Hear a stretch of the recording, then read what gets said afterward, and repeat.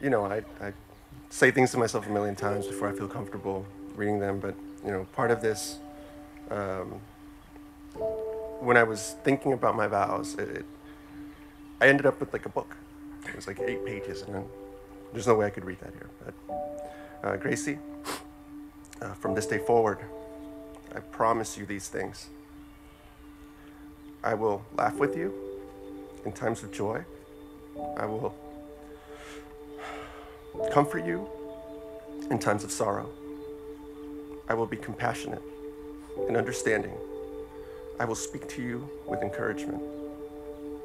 I will help you when you need it and be faithful to you, for better or worse, in times of sickness and health.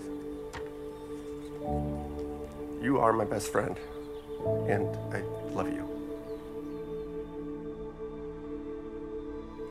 Frank, I can't believe the day is here. Beautiful day.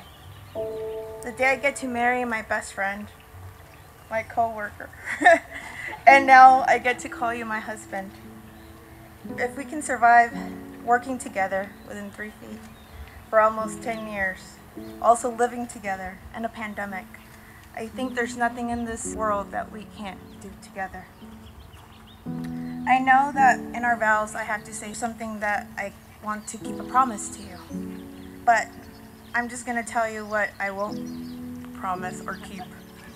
Like doing the dishes often, maybe putting my clothes in the laundry. But what I can promise, and with all my heart, is that I will love you for the rest of my life. I will stand by you through thick and thin, and to just live this life, our greatest adventure.